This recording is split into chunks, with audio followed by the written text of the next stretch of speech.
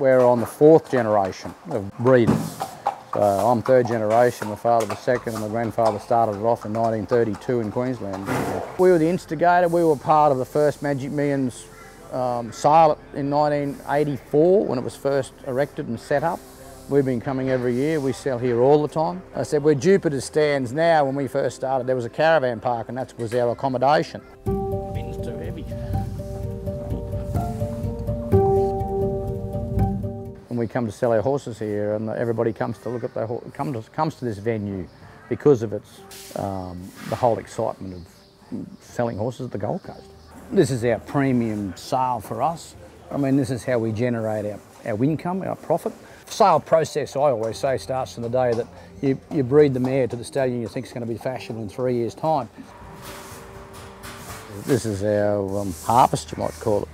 You know, selling our horses is hopefully making a profit. The adjustment that you get for mares and whatever pays the expenses and keeps the farm running, this is where we actually try to make some money out of it and get your money back to reinvest.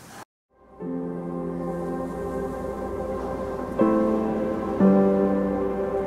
mean, there's disappointment, there's excitement, but yeah, you do get nervous. You get up there, and I mean, you know, for the 60 seconds or the 2 minutes that you're in the ring, you know, it becomes a strenuous little time. If everything's going according to plan and it's selling and the bids are coming, the excitement's there. It's when they get and start to struggle and you go, what have I done wrong?